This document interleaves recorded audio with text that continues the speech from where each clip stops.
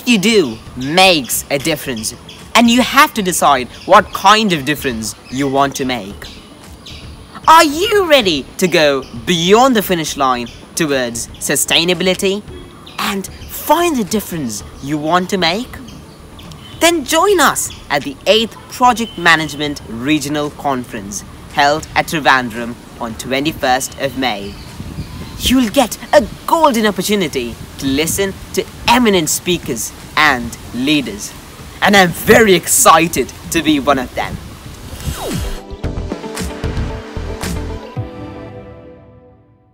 Now that was an inspirational session. Now there is one thing that I thought somebody would ask. How is it that so many Toastmaster accomplishments were said? What is the essence behind it? Anybody from the audience? Do you know he started his speech with one point? A person gets on stage and cries. A person gets on stage and comes last, but still comes back. The magic is on the stage. Toastmasters believes in practice makes perfect.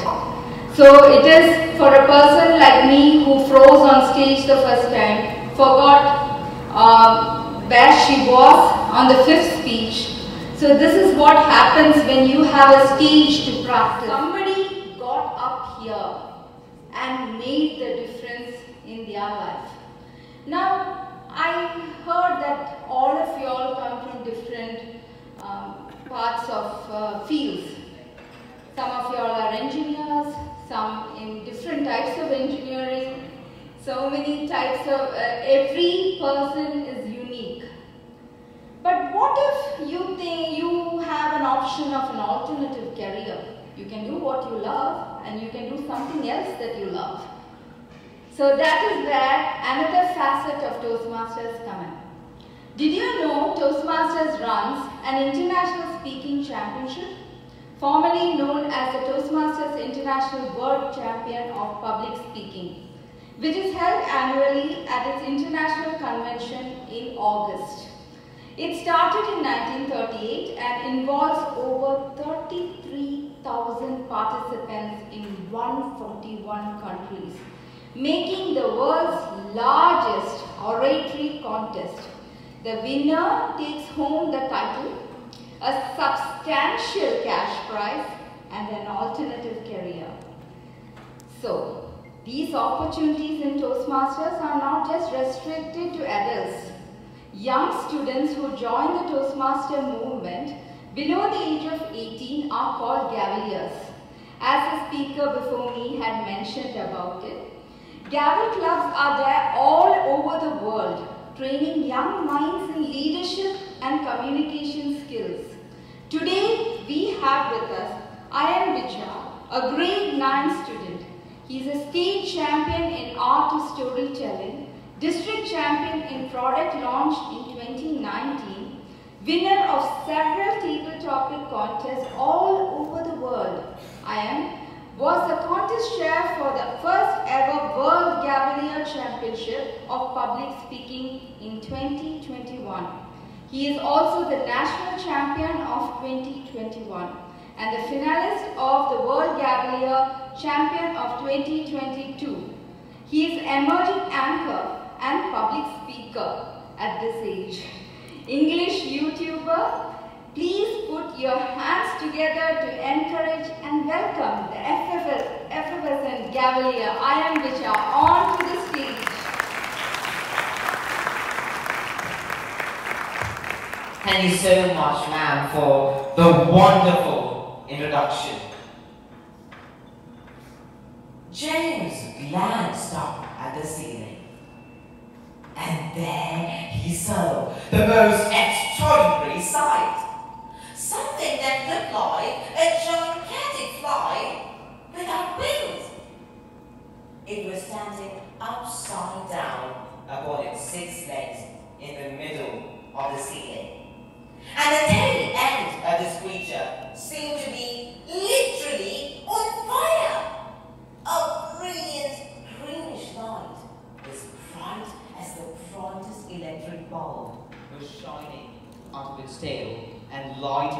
the whole room. "Is that a glowworm?" asked James. Embarrassed? Why on earth this boy is speaking, making no sense? Distinguished Toastmasters, honourable guests, eminent speakers of the day, and my dear friends, a great day to all present here. I was just reading from the story, James and the Giant Peach. And yes, it was a glowworm. The glowworm, the hero. It was getting dark, and the sun, after a long, grueling day of hard labor, was retiring.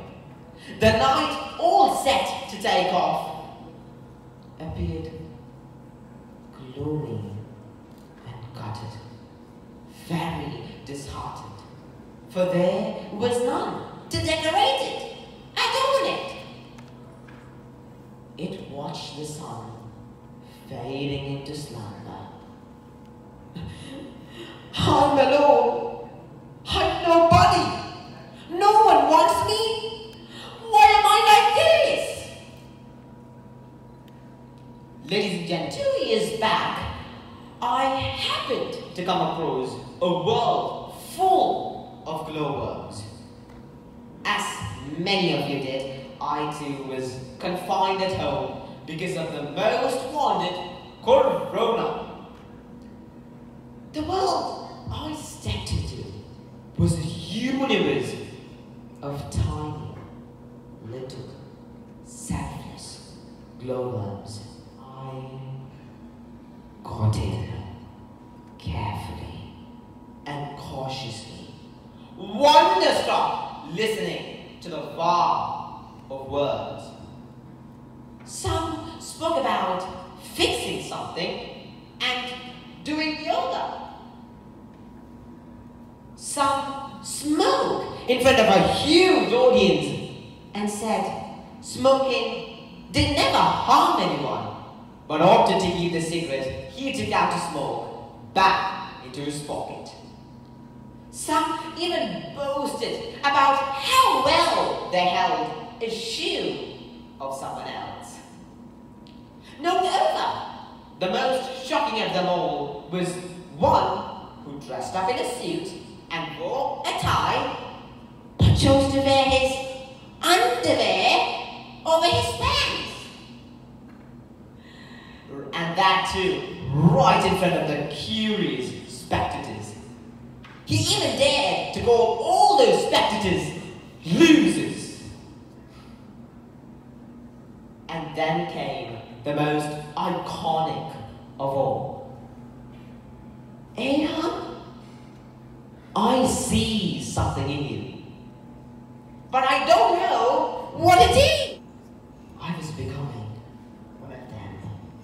I was exploring a world of respect, love, and care.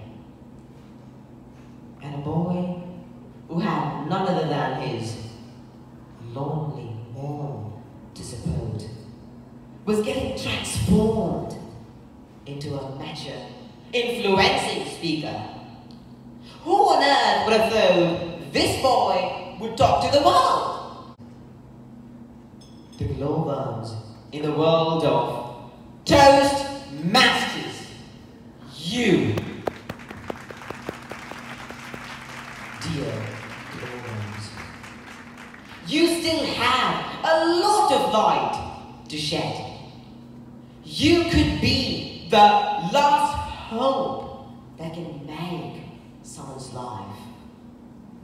Every time you stand up, speak, and clap for someone, you are assuming the role of the stars, the moon, and the glowworm. You are the glowworm, the hero!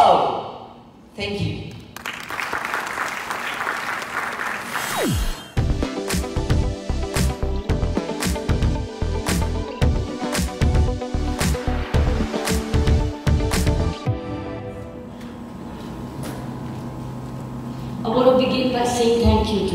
Mr. J. Kishore, who is your president, and Hari Kutun, Vice President Finance, for facilitating my presence here.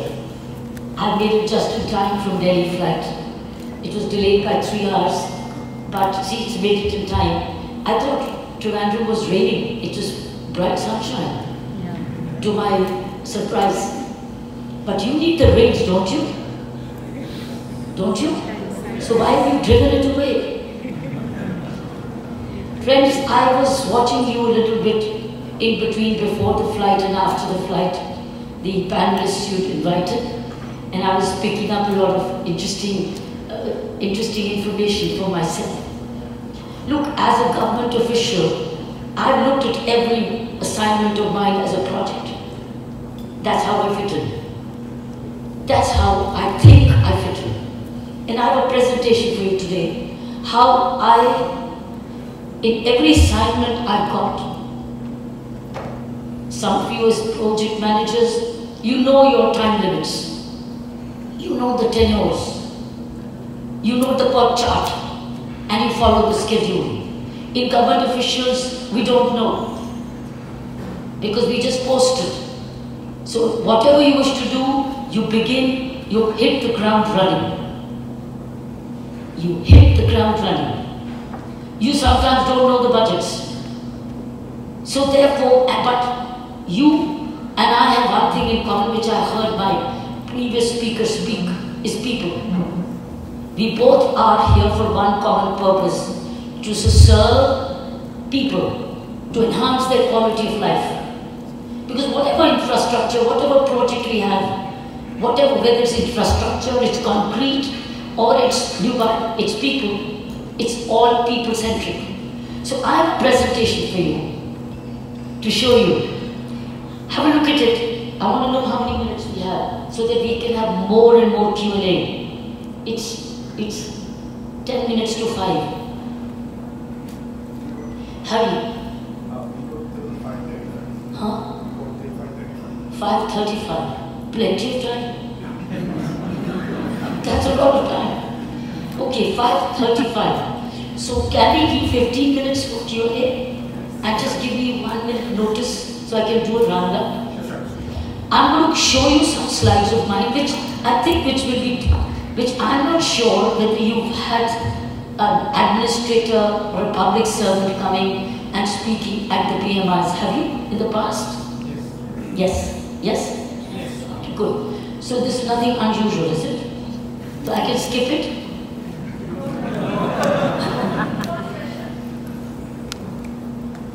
Or I have another choice. We can straight away go into what are the good practices. Why don't we share? I have an option. Share good practices of project management and bad practices. Okay, let's forget about bad practices.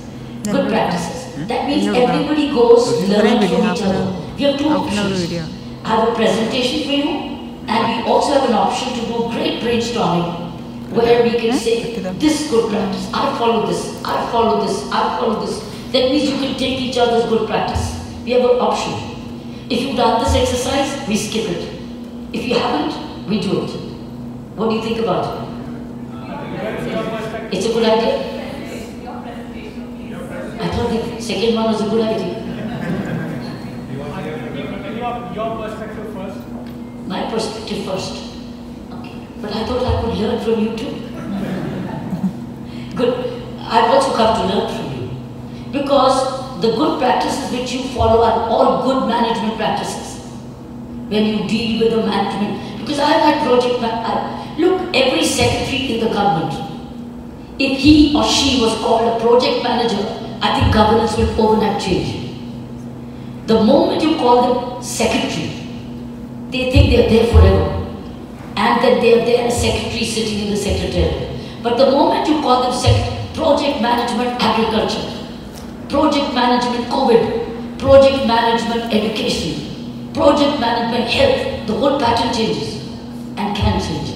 But then it's not attractive enough as a designation. Okay, so let me show you certain things which I did exactly from an executive management point of view, which I think enabled me to ride over many waves. So go ahead, serial one. That's it. Now, see these slides, and then since we're going to leave a lot of time, no cameras, we just had wireless sets. But how did we make it a grand success? We had only photocopy. We had those. We didn't even have a photocopier. But running there.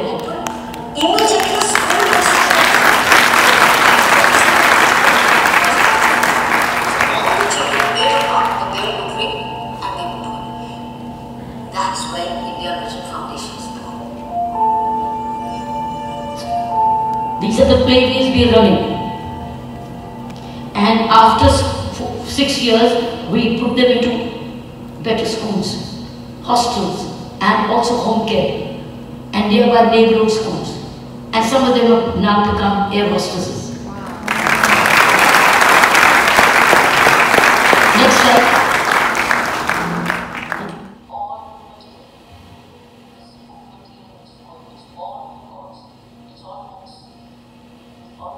These are all books, which is the basis of your book. This is the packet I took along.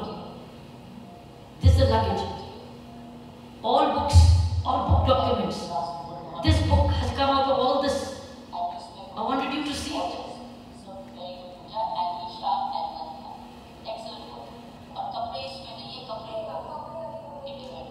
There's no clothing in this. All books which went from Pathanivas in the truck.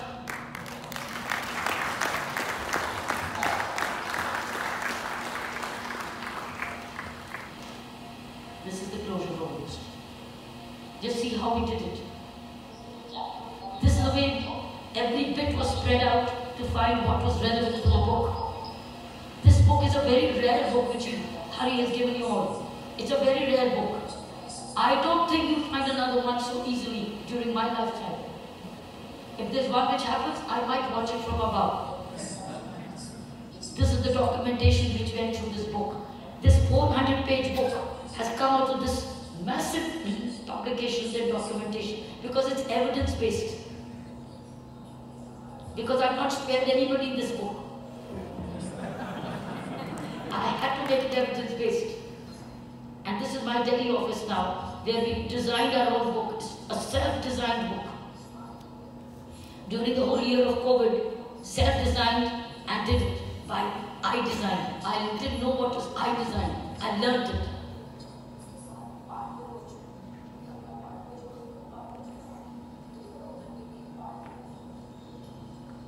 There's no sound, no sound.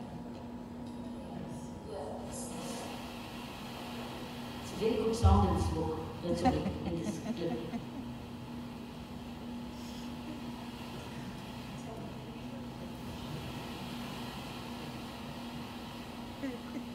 बस खत्म इसके आगे भी है जैसा भी है